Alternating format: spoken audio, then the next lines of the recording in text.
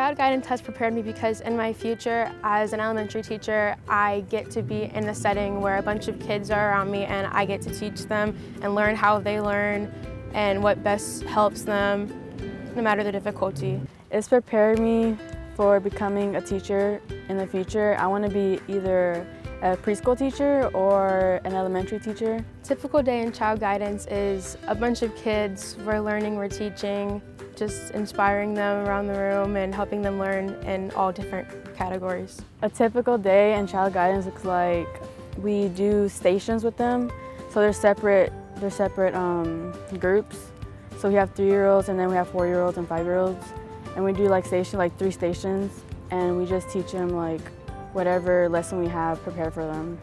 My favorite part about child guidance is just being surrounded by children and being able to have them call me their teacher and say I inspire them and helping them learn.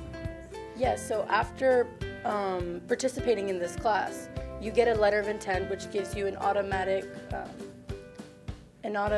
interview with Cypher ISD, which is really great because we are able to give back and come back to our community and be able to teach. And I think that's really good for us because we get that automatic interview in a way.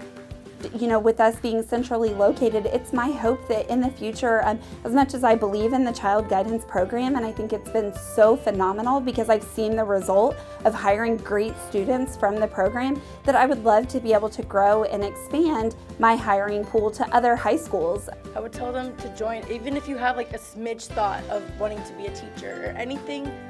And with education, it's so important because some people come into this field and this career just because like, oh, I think it's easy, but it's not. And people that want to be teachers need to join this program because it really shows you how it's going to be like in the future. It gives you a head start and you really see if this is for you or not. And I think that's why it's so important.